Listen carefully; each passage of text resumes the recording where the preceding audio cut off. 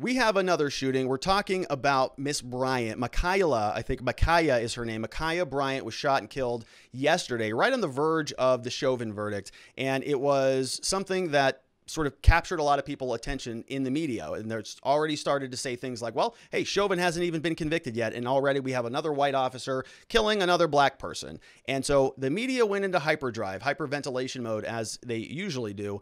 And we want to break this down because there's a lot going on here. And we're starting to see some people who are part of the power establishment, sort of, people who are part of big think tanks, and they're already starting to craft this narrative that the cop was wrong in this situation. Even though if you watch this, as we're going to do, well, you can be the judge of this, right? You can tell me whether or not this officer's shooting was legitimate or not. And so we're going to go through this in a little bit of a reverse order. You may have already seen the video in this case, and we're going to play it. We are going to show you the body camera. Now, a little content warning in this segment. Of course, we're talking about a young woman who is 16 years old who's not with us anymore. She's shot and killed. And so, we are going to have some imagery. We're going to talk about some of these concepts. I just wanted to forewarn you. When we do get to the body cameras, her face is blacked out, and the moment of the shooting is clipped out, and everything else is pretty blurred. It's pretty well sanitized, but I just want to give you that little bit of a content warning. We're not going to spend a lot of time going through the scene, but we are going to be talking a lot about the reaction. So just be cognizant of that.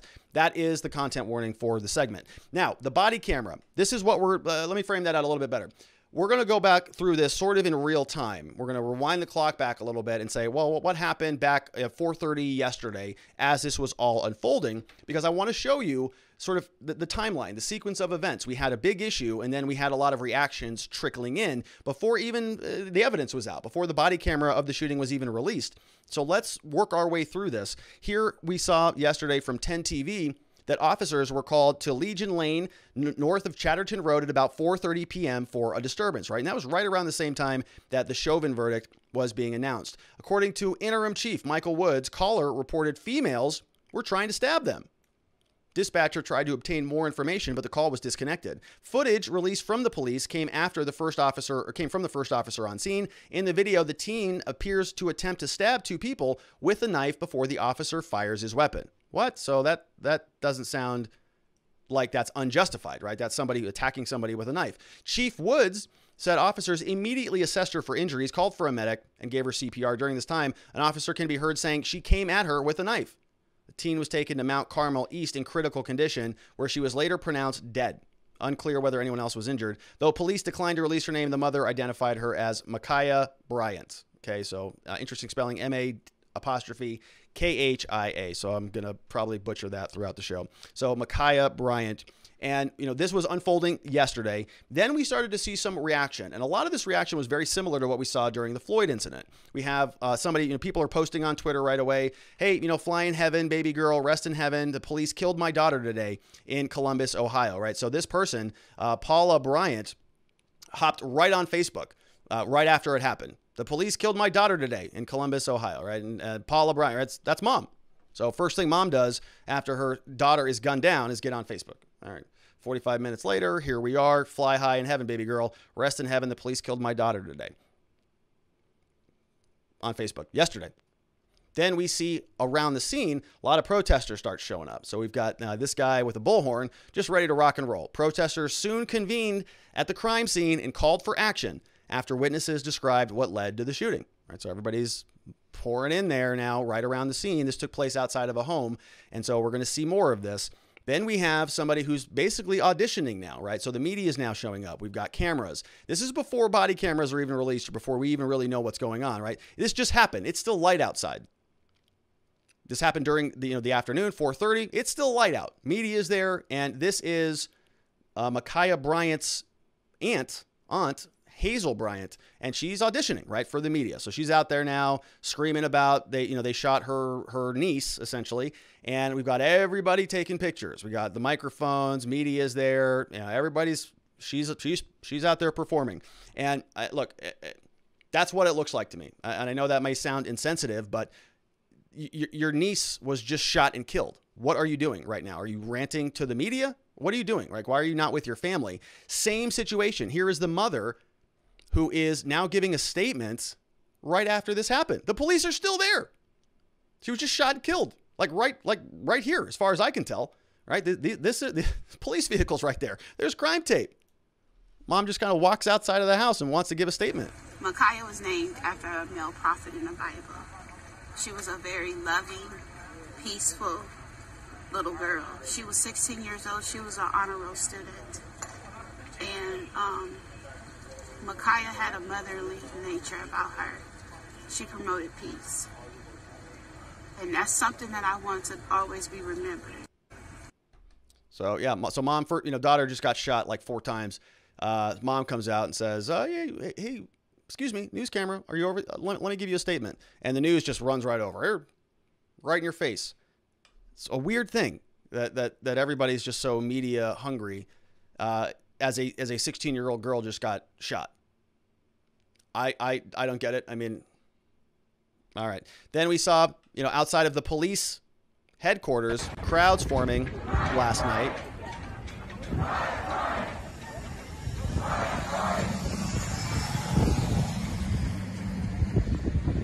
So everybody's pouring in, right? We've got a new shooting. Everybody's got to go be a part of it and protest. Here are some more people. The whole damn system is something. Can't see what that is, but they're forming a line of shields right outside the police headquarters.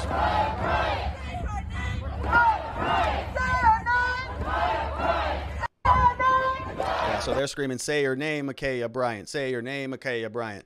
And it's not just me who was looking at this stuff and saying, this is really weird. There's a strange thing happening right now because everybody is seeming to be piling on this stuff. Now, ordinarily, I expect the media, yes, to go out there and pick a side and then, bloviate for that side until they're blue in the face. But this was sort of a different level. And I want to share with you a blog post over from Allah Pundit at hotair.com. Very, very, I like to read his stuff. I disagree with him a lot of the time, but he's on the money on this one. And he wrote, some media outlets and even senators sure were eager to make the Ma'Khia Bryant shooting a story about race, which is exactly what I was noticing. He said some members of our fair and balanced media didn't wait for details to decide what the Bryant story was really about. And I like how he does this, right? Really about, both of those are capitalized. Really about, like RA, right? Because that's just what the media does, right? Every single story has an ulterior motive. On the very day that Chauvin was convicted for the murder during an arrest of Floyd, another incident in which white officers had killed a black girl, a minor no less, had dropped in their lap, fate had handed them an opportunity to declare that while justice had been done in the Floyd case, unjust police brutality toward African Americans would not only continue, but had already added to its body count before Chauvin had even left the courtroom.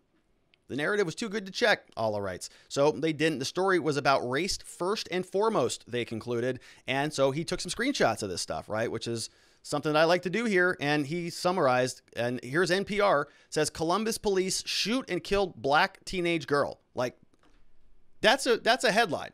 Right? Not an armed teenage girl, not a teenage girl attacking another girl, not police shoot and kill attacker who was threatening to murder somebody, right? They shoot and kill a black teenage girl. Whoa, what? On the day that Derek Chauvin just got convicted, the police shoot and kill a black teenager girl? It's terrible. Then the Daily Beast does it, right? Columbus police release body camera footage and fatal shooting of black teen. Axios does it. Columbus police officer fatally shoots black teenage girl. Slate does it. Black teenage girl is shot and killed by Columbus police. So does the Washington Post, garbage newspaper. Ohio police fatally shoot black teenager girl just before the Chauvin verdict. They are all salivating at this story. Oh my God, this is perfect. Chauvin just got convicted. Some white cop just killed a black teenage girl. Like one after the other. All the blog writers at the Post are salivating over this stuff. Let's go back to Allah Pundit. He says, the Post headline is especially egregious since it was published this morning. Okay, they published this morning. This one, Ohio police fatally shoot and kill black teenage girl just before Chauvin verdict. They published that today, not yesterday. So they have even less excuse for not viewing the body cam footage before drawing a conclusion. Gerald Bayer, according to this person, notes that the Post story never states that Bryant had a knife in her hand, even though it's clearly visible in the video. So they're just flat out lying to you, right? I mean, that's a fact that is obviously evident. We can see it. The Washington Post, which is supposed to be a newspaper, a legitimate newspaper, don't even mention that. They acknowledge that, quote, she lunged at someone and that a knife was found next to her after she fell, but they'll allow, by way of reporting, all they'll allow is that she was trying to stab someone that police claimed that she did. What if I told you that you could wait to report on facts until you verified them? Journalists who have occasion to go back and realize that they have reported some key facts wrong in the heat of a breaking story should have a little more humility in judging people whose jobs involve making graver decisions in less time with no ability to edit their own mistakes later. Isn't that interesting? Right? So Dan McLaughlin is saying, hey, you know, writers get to go back and edit their material. Cops don't. Dan McLaughlin, who's a little more charitable to the press than I'm willing to be, jumping to conclusions about the Bryant shooting wasn't an honest mistake, says Allah, based on having received bad facts. It was a conclusion they eagerly leaped to because they had a storyline they were motivated to push, enough so that they were willing to run initially with Bryant's aunt's account of the shooting, even though she didn't witness it herself, right? That was the same woman who I showed you was auditioning earlier, out there in front of the media, ranting and raving about what happened. She wasn't even there. Didn't know anything about it. They killed my niece. They shot my niece, blah, blah, blah. She wasn't even there. But the media was there lapping it up, just soaking this all up. So let's get into what actually happened. This is from the interim chief of police, I believe, is now giving a press conference. And he's going to tell us about the officer, right? He's going to introduce us to the officer. Officer's name is Nicholas, and he's going to identify them so we can use his name. But I'm going to show you why we're going to blank out this officer's name in a minute, which is not something I traditionally do, but I'm going to show you why we do that. Here is this chief of police now giving us a little bit of background on what happened. The first video we're going to show you is from Officer Nicholas Reardon. Officer Reardon was working a one-officer car. He was hired in December of 2019. He's currently assigned to Zone 2, second shift, and he is the officer that discharged his firearm. All right, so they are identifying him, and you know there are people out there already calling for this guy's head, which is a little bit concerning, of course. But I want to show you. This is the video, right? So this is the video of Officer Reardon getting out of his car. We're not going to watch the whole thing. It's about 4 minutes, I think.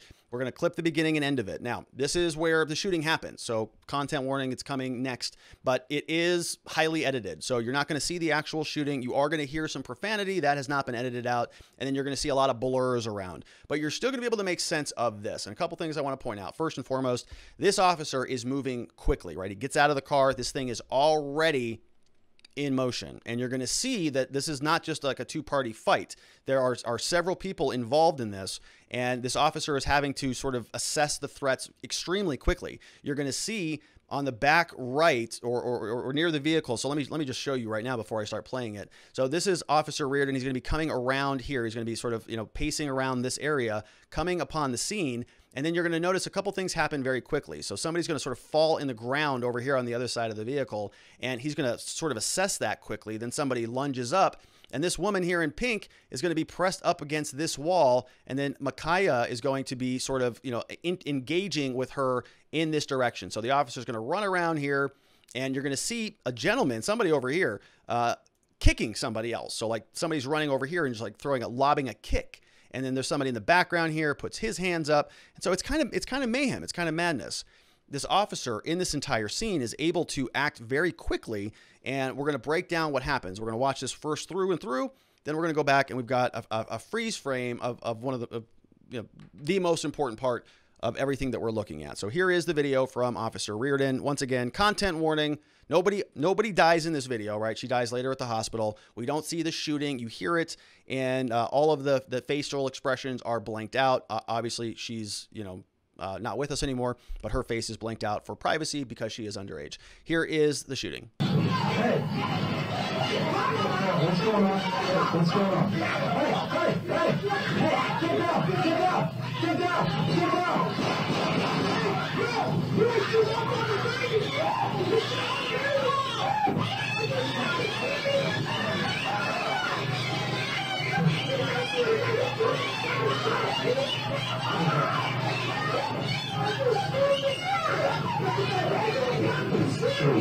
All right, so we saw that, right? Happens very, very quickly. I'm not going to play it again, but the key one that you want to see, the key frame that comes out is this clip. Okay, there's a knife right there, and this is going in the direction of this woman, and you saw that altercation, and she's gonna stab her, right? And she sort of makes several attempts, starts swinging a little bit, and she puts her hands up. Now this woman also has a dog in her hands, so that she drops the dog, kind of protects herself, and then the shooting happens, and then of course Makhia is hit and then sort of drops to the ground over here. Then we have another video from another body camera from another officer who's walking with the woman in pink. And you're going to hear them sort of walking back to the car. Then you'll hear the woman say, yeah, she came at me with a knife. That other officer stopped her, right? So she's sort of the victim of this assault. And she's saying, no, he's like, she was going to stab me. And he stopped. So the victim here is sort of, agreeing with the idea that this officer essentially saved her life. Let's listen in. With a knife? Yeah, so he got her. Shoot a girl. And she ain't come at you with no knife. She fucking came at me. All right, one more time. With a knife? Yeah, so he got her. Shoot a girl. All right, so he got her, right? He got her. She was coming at you with a knife. Something happened with that clip. I don't know why. But yes, he got her, right? And so the officer already came out. The chief of police came out, identified the officer. It's this guy here. Daily Mail is now, publishing his picture. I'm blocking out his face today.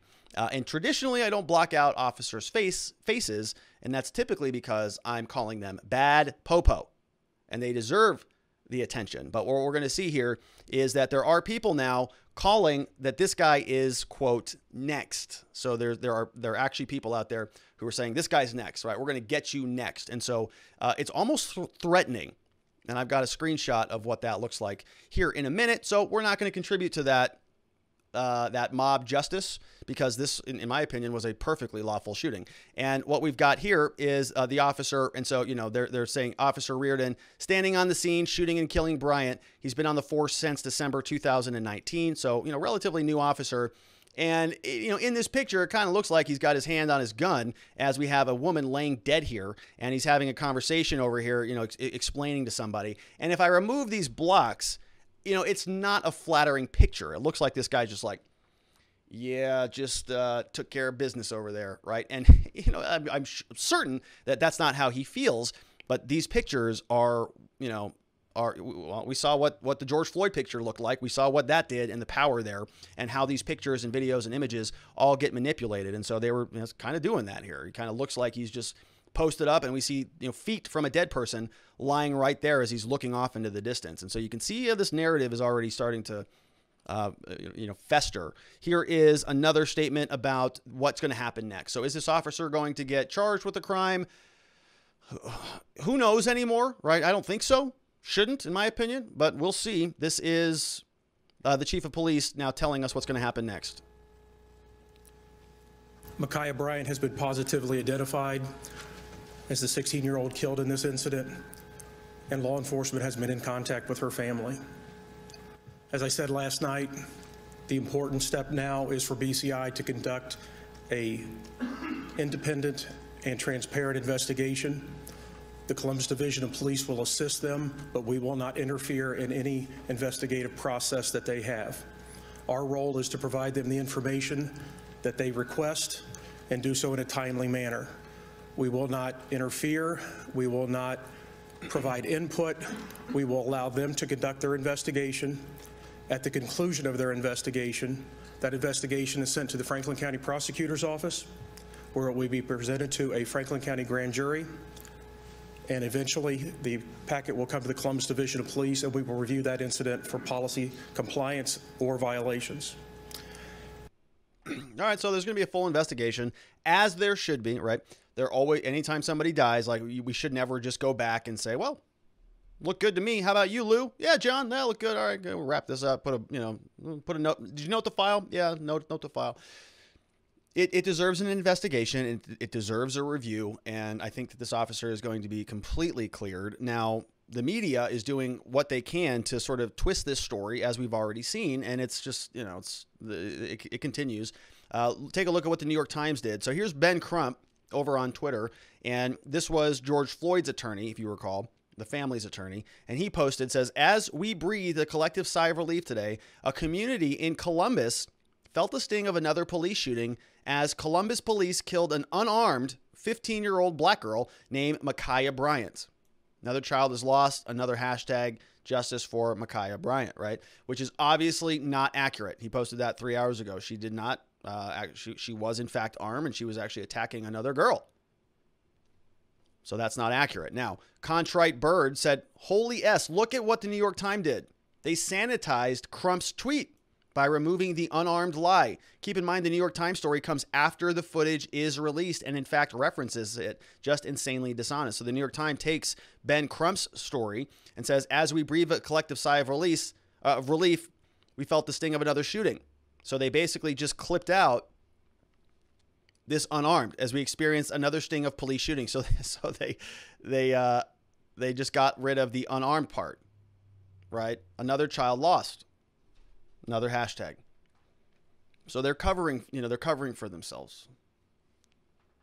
NAACP came out. Another black child was killed by the police. Our condolences to the family. Here is NAACP. They said, while many of us anxiously awaited the verdict of the George Floyd case, a black child was killed at the hands of law enforcement. Moments before the verdict, Ma'Khia Bryant was shot 4 times in the chest. She died shortly thereafter. The officer in the Floyd case was found guilty on all 3 counts. What should have been a momentary sigh of relief, but however, it resulted in further unrest in Columbus. Shortly after the events unfolded, NAACP president offered condolences. They viewed the body camera footage released to the public, and we have several unanswered questions. What threat did this 16-year-old girl pose to the police officer?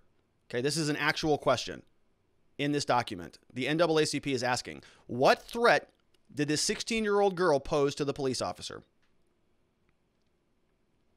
What steps were taken to de-escalate the situation? Why wasn't a taser or pepper spray used? Finally, how does a call for help result in the death of a 16-year-old child? We demand answers and accountability for the death of Ma'Khia Bryant. That is the NAACP. That is a massive organization.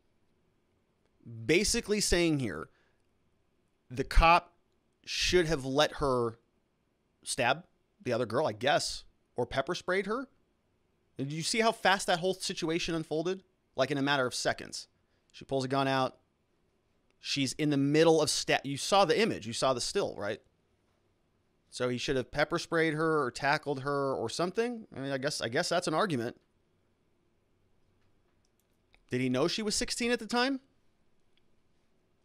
If he would have pepper sprayed her, do you think that that would have resulted in the cessation of the stabbing? I don't know. Could have. Let's take a look. We have Columbus Mayor Andrew Ginther. Let's see what he has to say.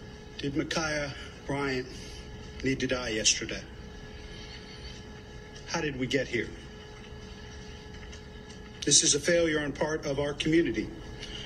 Some are guilty, but all of... Did Ma'Khia Bryant need to die yesterday? How did we get here? This is a failure on part of our community. Some are guilty, but all of us are responsible. Okay. All right. All of us are responsible for that. Some are guilty? What is he talking? Is he saying that this cop is guilty for this thing? All right, here's Jen Psaki over at the White House. Ma'Khia Bryant by the Columbus Police is tragic. She was a child. We're thinking of her friends and family and the communities that are hurting and grieving her loss. We know that police violence disproportionately impacts Black and Latino people and communities, and that Black women and girls, like Black men and boys, experience higher rates of police violence. We also know that there are particular vulnerabilities that children in foster care like Makhia face, and her death came, as you noted, just as America was hopeful of a step forward after the traumatic and exhausting trial of Derek Chauvin and the verdict that was reached.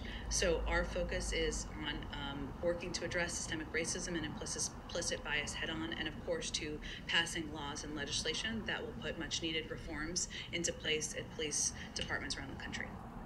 So yet again, this is about race, right? Racial injustice, racial inequity, whatever the heck she was talking about there, is going to be the centerpiece of this whole thing, right?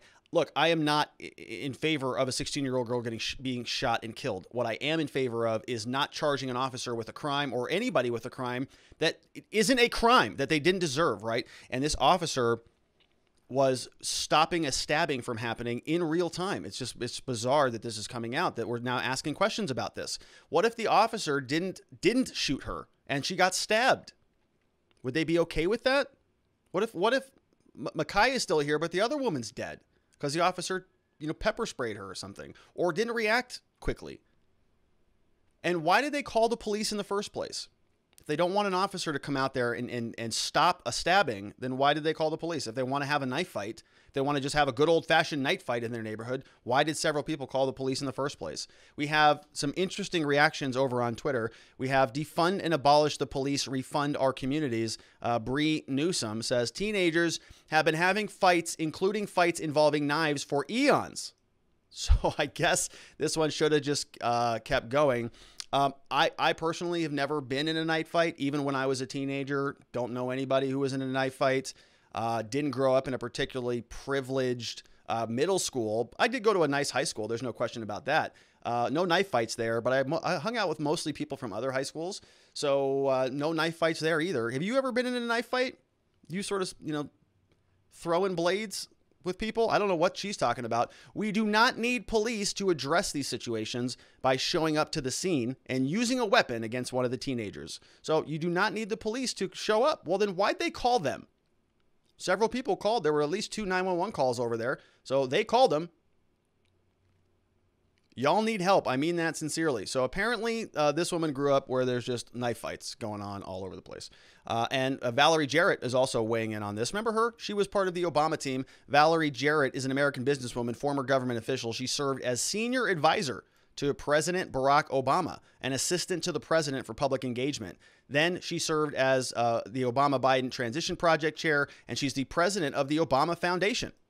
Right? So this is a woman who is very high up in the power echelon, not as an elected person, but as an appointed person as part of the Obama-Biden administration. She says a black teenage girl named Ma'Khia Bryant was killed because a police officer immediately decided to shoot her multiple times in order to break up a knife fight. Demand accountability and fight for justice. Just because an officer can use deadly force, she said, does not mean the officer should. Let's spend more time responsibly training them to de-escalate violent situations, and if force is required, use the minimum force necessary. Here's the ACLU now chiming in. She was 16 years old and had her entire life ahead of her. For the second time in less than a week, we are collectively mourning a child killed by the police. We'll say it again. A system that kills children with impunity cannot be reformed. Ma'Khia Bryant should still be alive today. That's from the ACLU.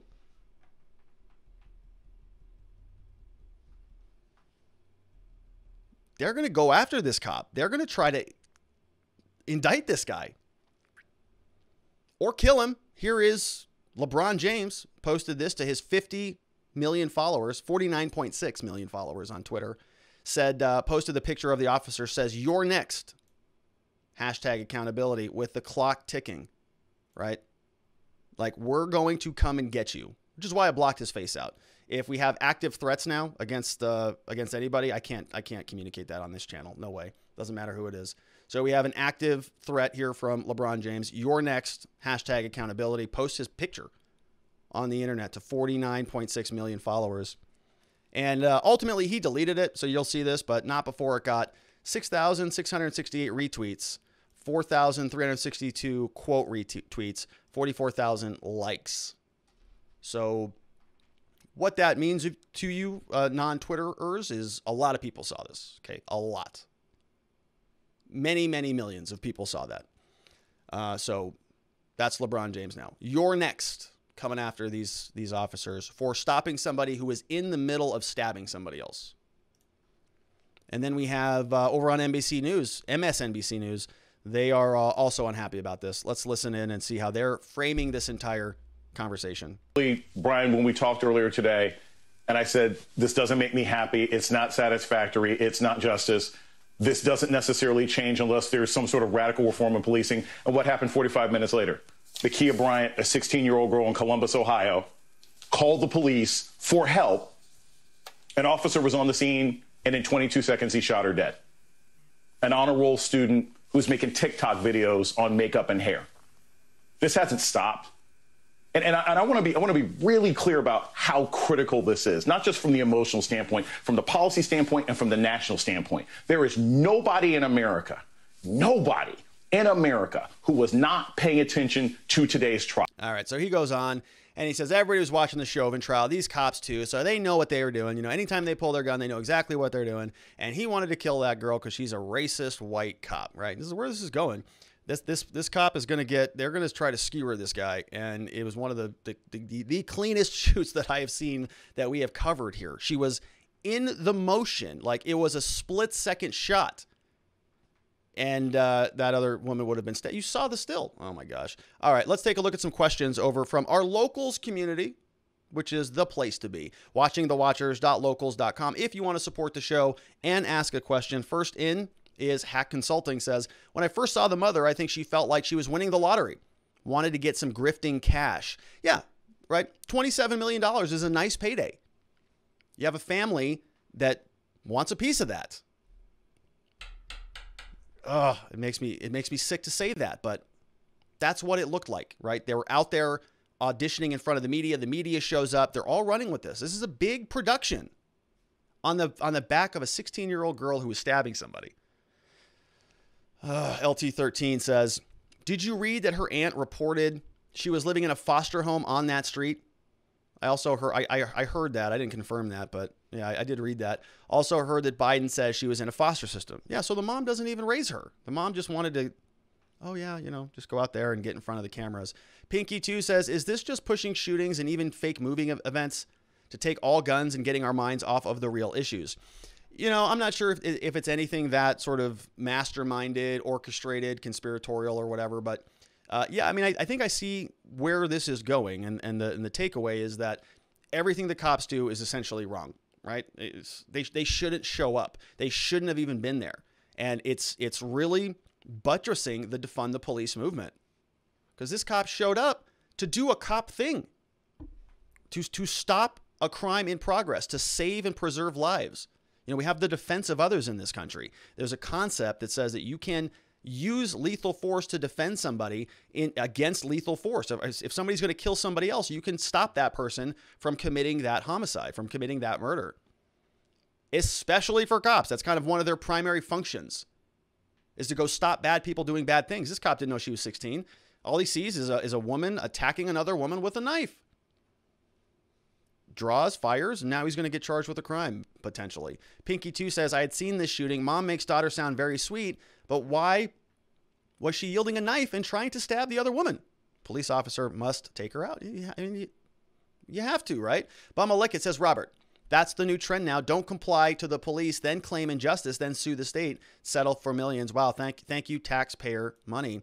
Liberty or Death says, that is why I cannot stand Crump. He is as bad, if not worse, than Al Sharpton. Absolute race hustler. Crump is seeing more dollar signs. I made $8.91 million off of Floyd. I wonder what I can get off of this girl. Yeah, didn't he work on, he's worked on a lot of these, right? So he just sort of, this is his business model. Just wait until somebody gets killed, then pontificate about it and go out there and try to sign them up. And he's got a pretty good track record. Okay, if your daughter's killed, you want the lawyer that got the Floyd family $27 million. Sharon Quidney says, polishing up my crystal ball here, my predictions, there will be riots until this officer is charged and convicted of murder. Next time a person of color, someone like George Floyd, is arrested, there will be riots until he's acquitted and released. Right? It's a playbook. It is one strategy, and we can see that you can kind of do it without any recourse. National Populist says, I believe we need to know who the man that kicked down the person is before we can understand what really happened here. Regardless, stopping a stabbing is the job of police. No? Yeah, I thought it was. I mean, I could be mistaken. I don't know what they're supposed to do, but I think that is one of the primary functions. Sharon Quidney says the cops should go on strike, quit, or just stand by and watch folks kill each other. See what happens. Of course, this is what the revolutionaries want. When there's total chaos, folks give up their rights to a totalitarian state just to have some kind of stability. Yeah, we saw, look what happened with COVID. Look what happened this last year. How much has everybody given up in exchange for not even anything, really, just a feeling. Like, I'm doing the right thing. I'm saving lives because my government told me to, because Dr. Fauci's out there saying, wrap your head around in cellophane like 45 times and you won't catch the coronavirus. You'll asphyxiate to death and be dead, but at least you'll be socially distanced from everybody else in your coffin. We have Avi Furliger says there is currently a sit-in at Ohio State demanding they cut ties with Columbus PD. Thankfully, the police chief is hinting they support the officer. They should, man. That was the only thing that officer could have done from my perspective. Norovirus says from a legal standpoint, if the officer waited for Bryant to actually stab the other person, then shoot Bryant, there would not be any question as to the legality of the shooting. Or just wait for 1 or 2 stabs just to make sure. Just 1 or 2. Yeah. Or like Joe Biden said, right? Just shoot him in the leg. Just shoot him in the leg. Well, why don't they shoot him in the leg? Because these people have no concept of real life physical interactions. That's why they have no idea. Just 1 or 2 stabs. Yeah, just let him stab. Can I shoot now? Maybe he should radio back in. Hey, we got a stabbing in progress here. Dispatch, just calling for advice. Okay, we're on stab 7 now. Need permission. Can I draw my gun and take out this suspect here? Stabbing 8. That's 10 times now. Wait till she gets 15 there, Charlie. Well, we've got 15 stabs now. All right, you're now clear to fire. Tremendous in the House says, what possible reform could they enact that would have prevented this? Nothing. There's a woman stabbing another woman in the middle of the daylight, broad daylight in the middle of Columbus, Ohio. Since none of these idiots care to be specific about that, maybe you could come up with some theories. I know I can't. There's don't call the police, right? Don't call the police. Don't respond to these things, really. Or I don't know what the police could do. Just don't show up. I don't know what else they can do on these things. Justice First said, yesterday you seem somewhat clinical. So I think I got that one, Justice. I think I answered that one previously. Is this the one I was supposed to circle back on? Some tidbits of hope for our justice system. I don't have much for you. I'm sorry about that. It's part of what I'm trying to do with this show is help to educate other people about some of these concepts, like the presumption of innocence, like beyond a reasonable doubt. I think that as we start to see more of these things publicly sort of fleshed out, I am hopeful that more people will have conversations like this. We'll be a part of this show. We'll be a part of other conversations and start analyzing these issues with a critical hat on, because right now it feels to be very emotional. Now, I think the only offer of hope that I have at this moment is that we're in a pendulum, right now. I talk about pendulums a lot. They swing one direction and then the country sees where it's going. They don't like it. And then the pendulum swings back the other way. And I think we're sort of in one of these weird waves right now that I talk a lot about. We're going through this wave where we have a weird culture that is like woke, super woke culture. And we have a lot of people who have these really big ideas like defund the police and things that sound good. It sort of reminds me of, the 60s, like make love, not war, man. Like everything's peace and love and harmony. And that was just a phase that kind of came and went. And the reason why I think it went is because it doesn't work, right? That's not how real world is. That's not how reality functions. And so we're going to have a lot of people out there saying, well, defund the police and Chauvin this and Chauvin that, and the police shouldn't show up. And we're going to give the benefit of the doubt to every single person who is in a police interaction who is not a police officer, right? They all get the benefit of the doubt. There are going to be some very severe consequences to this. You're going to have less officers who become officers. You're going to have people bail out of cities. You're going to have, reorientations of different communities in this country, which is really what I think ultimately needs to happen. I've said this a long time here on the show. Local, I think, is better. And I like the idea of people being a little bit more mobile so that they can just kind of pick up and go to different areas where maybe they're better represented by their governments and their politicians.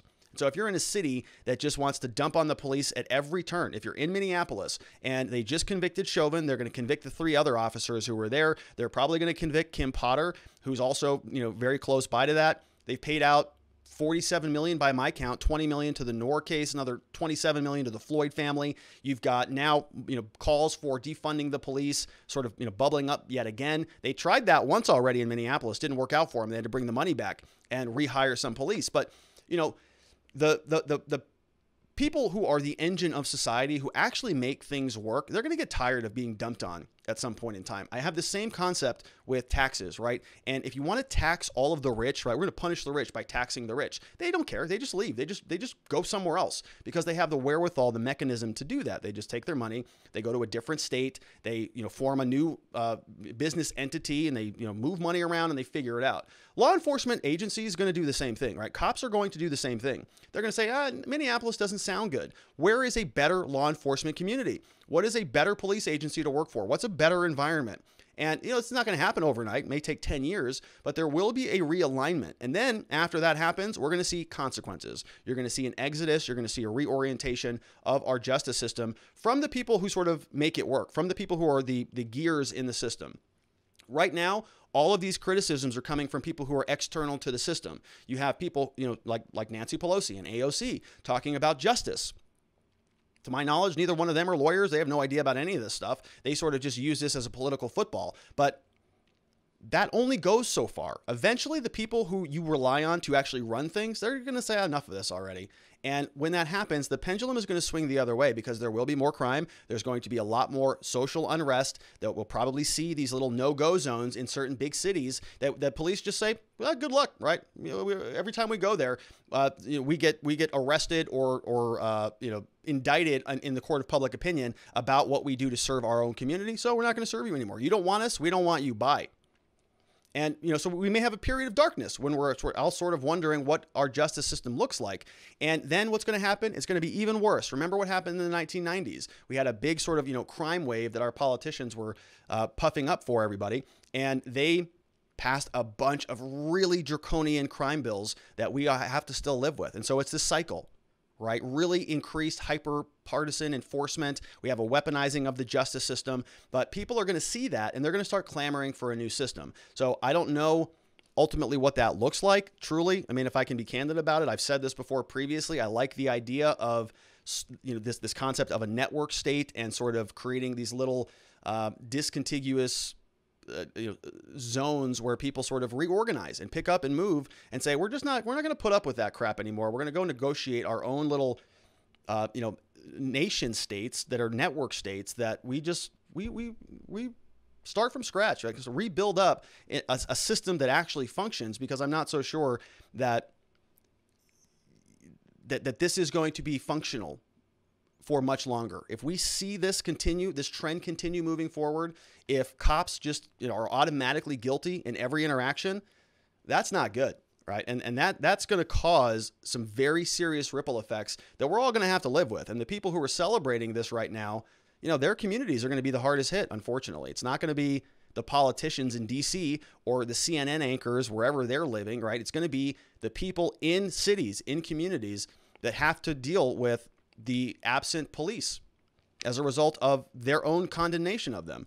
It's going to be a problem. We have Norovira says special instructions for white people visiting. What is this? Welcome to George Floyd Square. This is where he took his last breath. Enter with reverence, care for each other. For white people in particular. Is this real? Nora? Decenter yourself. Come and listen. Be mindful of whether your volume, pace, and movement. Seek to contribute energy of the space. Consider if you want to need or take photos and post them. Do not take photos of other people without their consent. If you whiteness white folks doing problematic things, speak up with compassion, take the burden off the black folks. And so why would you even go, right? So let's say you want to go and pay homage to George Floyd. You have all these special rules.